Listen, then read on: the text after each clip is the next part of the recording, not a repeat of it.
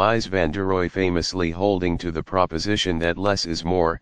German architect Mies van der Rohe stripped architecture to elemental geometric forms, pointing the way to minimalism. He banished all traces of ornamentation, using the innate qualities of materials such as steel and plate glass to define the look of his buildings.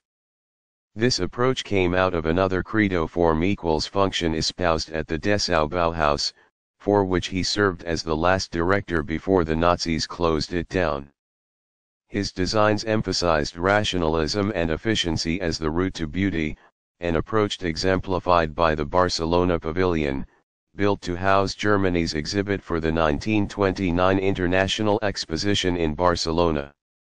In it, you can see that while Mies, the name by which he's best known, abjured decorative details, he wasn't adverse opulence, as the liberal use of marble, red onyx, and travertine in the structure attests.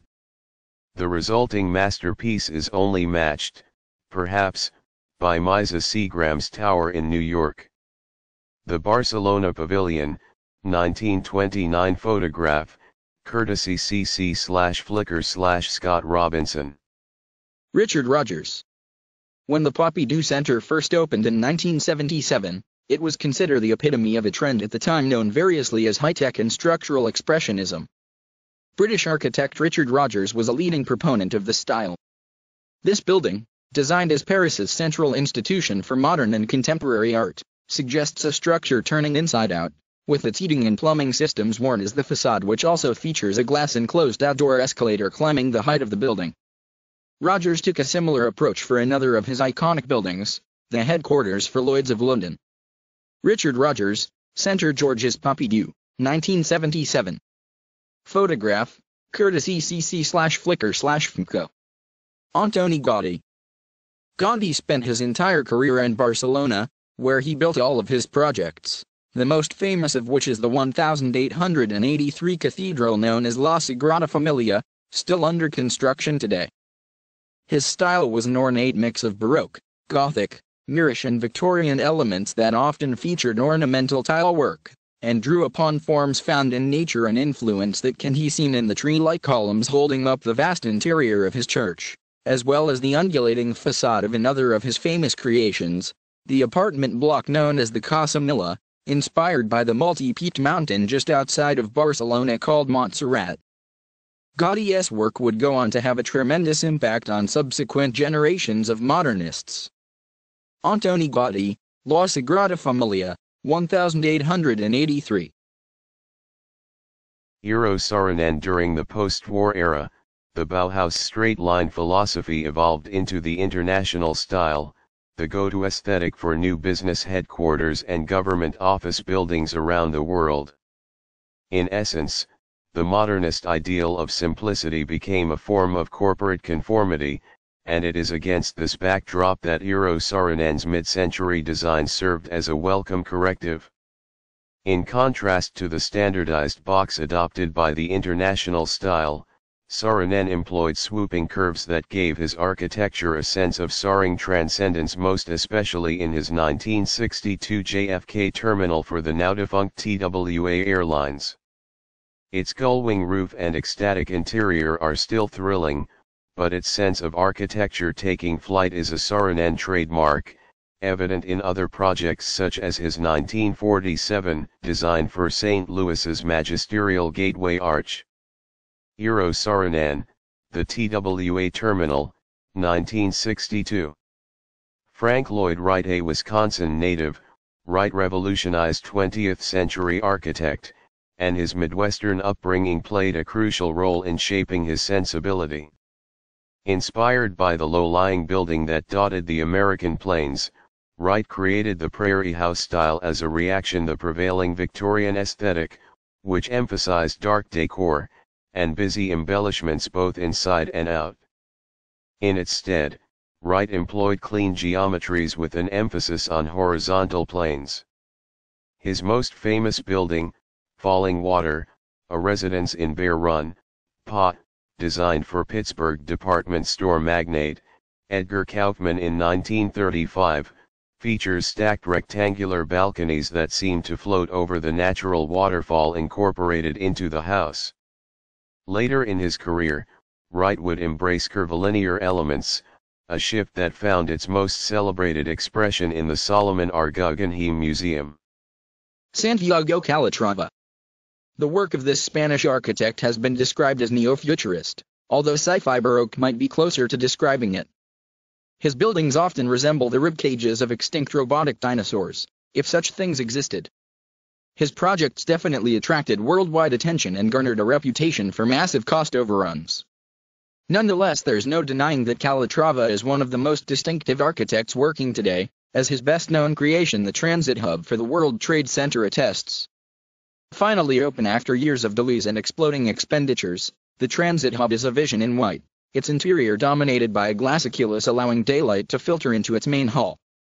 As it happens, Calatrava has another building on the WTC, a Greek Orthodox chapel that replaces one destroyed during the 9/11 attacks. It, too, is clad in white while its form is based on famed Hagia Sophia in Istanbul. Santiago Calatrava, the WTC Transit Hub, 2016. Renzo Piano. Unlike other architects on this list, Italian architect Renzo Piano isn't recognized for having a singular style. Instead, his buildings have been eclectic, ranging from the neo-brutalism of his design for the Whitney Museum's home in the Meatpacking District, to the elegant, light-filled Menil collection in Houston, Texas, which resembles an overgrown version of a mid-century house by West Coast modernist Richard Neutra. However, his projects often share a certain industrial or technological look. He cut his teeth, assisting Richard Rogers in the design of the Pompidou Center. The Shard in London is his largest building to date, a sharply tapering 95-story skyscraper made of glass and steel that has become his most recognized creation. Renzo Piano, The Shard, 2013. Frank Gehry. This West Coast architect is undoubtedly the most famous in the world right now, thanks to his 1997 design for the Guggenheim Museum branch in Bilbao, Spain. Though Gehry was already well established in his field as the author of billowing forms that seem to defy gravity and the logic of conventional construction methods, the Guggenheim Bilbao remains the finest example of a style he's applied to innumerable commissions, like Disney Hall in Los Angeles and MIT's Stata Center in Cambridge, Massachusetts. Clad in titanium, the Guggenheim Bilbao suggests a large ship tied up along the Nervión River. The building is also credited with reviving the fortunes of its host city, the largest in the Basque Country. The Guggenheim Bilbao, 1997. Photograph, courtesy CC Flickr. Philip Johnson role as the founding director of MoMA's Department of Architect had an enormous impact on the field, making him a gatekeeper who helped to shape architectural trends from 1935 onward. His was also a designer in his own right, though it's fair to say that he was more of a refiner of other people's ideas than he was an innovator. Nonetheless, his work achieved iconic status in a number of cases, most notably in the residence he built for himself in 1949. The house is a distillation of Mies van der Rohe's approach, and in fact, Johnson himself noted that it was more Mies than Mies.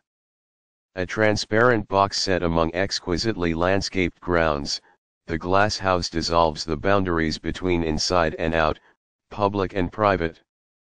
Its expansive use of plate glass undoubtedly inspired much of the architect for today's high-rise luxury developments. Johnson similarly rode the postmodern wave with his Chippendale building for AT&T, now privately owned, so called for its broken pediment crown resembling the top of a classic 18th-century highboy. Philip Johnson, The Glass House, 1949 photograph, courtesy cc/flickr/Thomas Neames Carey.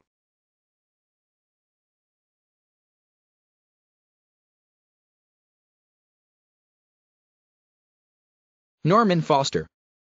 A fan of Frank Lloyd Wright, Ludwig Mies van der Rohe, and Le Corbusier, British architect Norman Foster worked early in career as an associate of Buckminster Fuller, the noted visionary and inventor of the geodesic dome. The latter's tessellated pattern of triangular forms must have made an impression on the young Foster, since his most famous buildings feature similar surface treatments for their facades. Exhibit A, 30 St. Mary X in London, aka the Gherkin, a commercial skyscraper in London's financial district that opened in 2004. Its pickle-like form tapering to a point has become an international icon, as synonymous with London as the Eiffel Tower is with Paris. Norman Foster, The Gherkin, 2004.